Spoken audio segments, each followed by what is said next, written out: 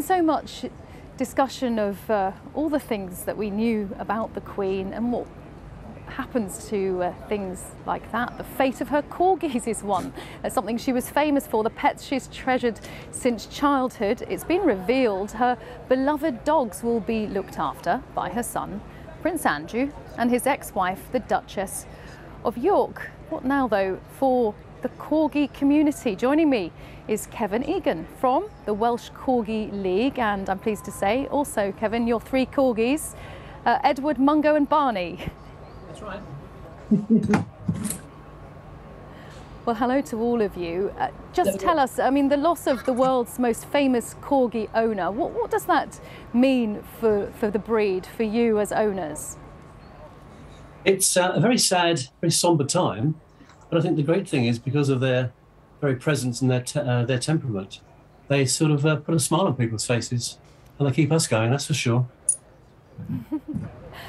Just tell us, I mean, what does it mean to have the Queen as such a high-profile owner of the dogs you love? What does it do for the profile of the breed?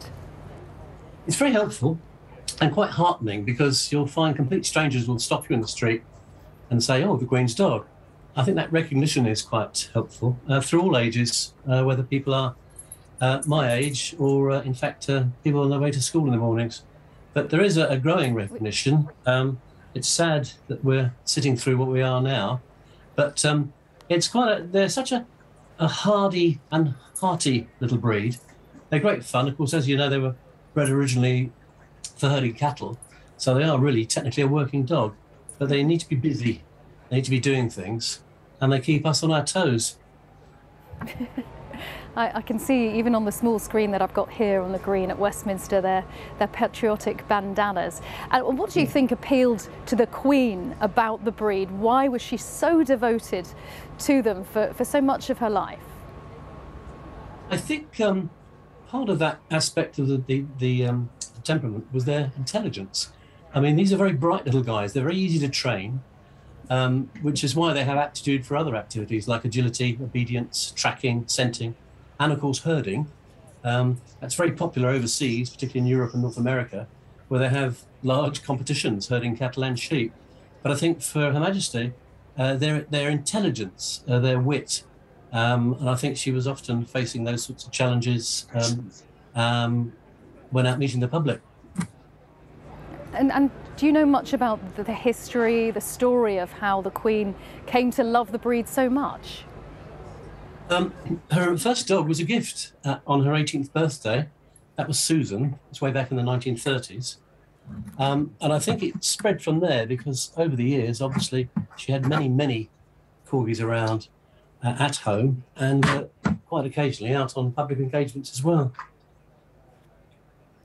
And we've seen so much footage of the Queen with her dogs, particularly in recent days. What do you feel will be the legacy of that? Do you feel that this high profile that they have because of the Queen, or had because of the Queen, is something that will now fade and the popularity of the breed will diminish? Do you fear that? No, in fact, quite the opposite. There's an event coming up quite soon run by the Kennel Club called Discover Dogs.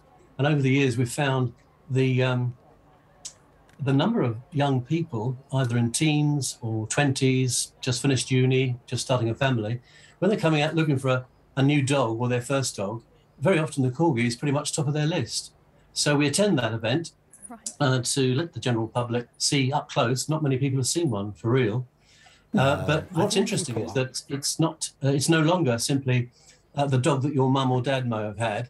It's the dog of choice by people in their teens and 20s. And just tell us a little about how you were inspired to begin your love affair with corgis. It was the Queen that played a part in that, wasn't it? Oh yes, there is that recognition. I know we'd been looking for quite a while, but once the search was concluded, and that was with our eldest boy here, Edward, that was back in 2011, it wasn't long before another opportunity came up to find our middle guy here, Mungo. And then, well, now there was a hat trick. We had an opportunity last year to get our youngest boy here, who's now a year and 8 months, Barney. So it's a bit like sweets. You know, you get one, you have to have more.